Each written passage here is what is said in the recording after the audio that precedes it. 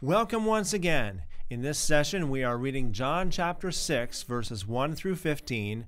Jesus miraculously feeds 5,000. Verse 1. After these things, Jesus went away to the other side of the Sea of Galilee, which is also called the Sea of Tiberias. A great multitude followed him, because they saw his signs which he did on those who were sick. Jesus went up into the mountain, and he sat there with his disciples. Now the Passover, the feast of the Jews, was at hand. In other words, it was near. Jesus, therefore, lifting up his eyes, and seeing that a great multitude was coming to him, said to Philip, "Where are we to buy bread, that these may eat?" He said this to test him, for he himself knew what he would do. Now, Jesus does test people from time to time. And I know that some of you who are listening, you're probably saying, "Oh yeah, I've been tested by the Lord." And so, do not faint when the Lord tests you. Don't get weak. Sometimes the Lord would test you through many different ways, but he does that to his beloved disciples. So that's nothing new. Verse 7, Philip answered him, 200 denarii? And a denarius was a silver coin worth about a day's wages for agricultural labor. So 200 denarii would be between 6 and 7 months' pay. Worth of bread is not sufficient for them, for that every one of them may receive a little.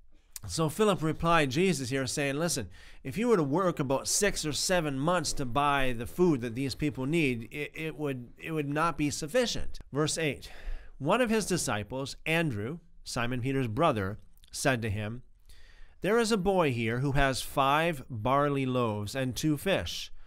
But what are these among so many?" Jesus said, "Have the people sit down." Now there was much grass in that place, so the men sat down, in number about 5,000. Now, notice that all Jesus was looking for is just something to work with, okay? Just a little bit of something. Like he was looking for something to multiply. He was looking for something to start out with. He was looking for a seed. So there was a boy there that had 5 barley loaves and 2 fish, and that's all that Jesus needed to be optimistic and just say, okay, have the people sit down, okay? Now, another thing you should notice as well is that it says there were 5,000 men.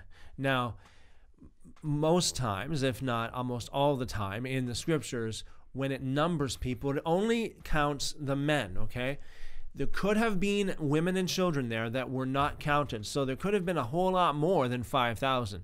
You think about it, if someone works for 6 or 7 months, how much food could you buy in that period of time, like half a year's or more than half a year's wages?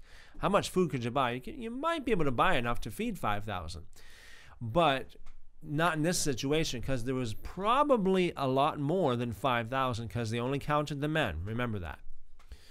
Verse 11, Jesus took the loaves, and having given thanks, he distributed to the disciples, and the disciples to those who were sitting down, likewise also the fish, as much as they desired. Again, notice here how Jesus operates. He had a hierarchy here set in place.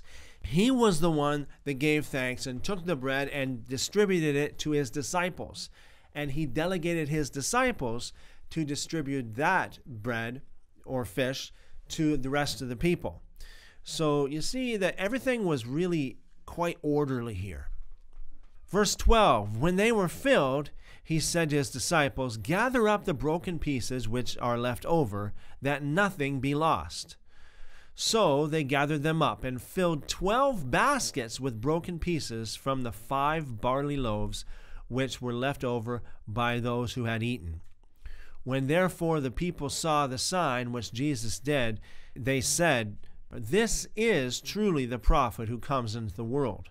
Jesus therefore, perceiving that they were about to come and take him by force to make him king, withdrew again to the mountain by himself. So what did they mean when they said, "This is truly the prophet that comes into the world"?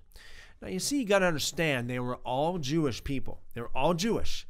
And they all knew very well the prophecy of Moses. When Moses prophesied about the prophet that's coming after him, and he said, this prophet you should hear. Listen to him. Okay? So this is what they were talking about when they were talking about the prophet. They were referring to Moses' prophecy about the coming of Jesus. Notice here that they were just about to make Jesus king. But Jesus withdrew himself. Actually, Jesus ran away, so to speak, into the mountain so that they would not make him king. You need to understand, see, Jesus, he was going by the will of God here. He wasn't going by his own pride, his own arrogance. You know, he wasn't being public. Oh, wow, they're going to make me king now. Might as well get in on it. No, no, no. He was saying, no, I don't want this right now. This is not the will of God. So each one of us should have the same kind of attitude. You know, when you read the scriptures, you know the scriptures, you know the will of God. And if there is anything else that's presented to you that looks good, oh, it looks good, it looks like it's ready, you know, it looks like it's really good, you know, in your favor, it might be a good thing for you to turn that down if it's against the will of God. So I pray that each one of you have the wisdom to know when to accept a so-called blessing and when not to accept a so-called blessing. As you call upon him, he promises that he will show you great and mighty things, and you will find him. It says, if you seek him with all your heart. So once again, as you go, seek him with all your heart, continue in prayer, continue in meditating on his word, meditating in the scriptures. Thanks again. Blessings.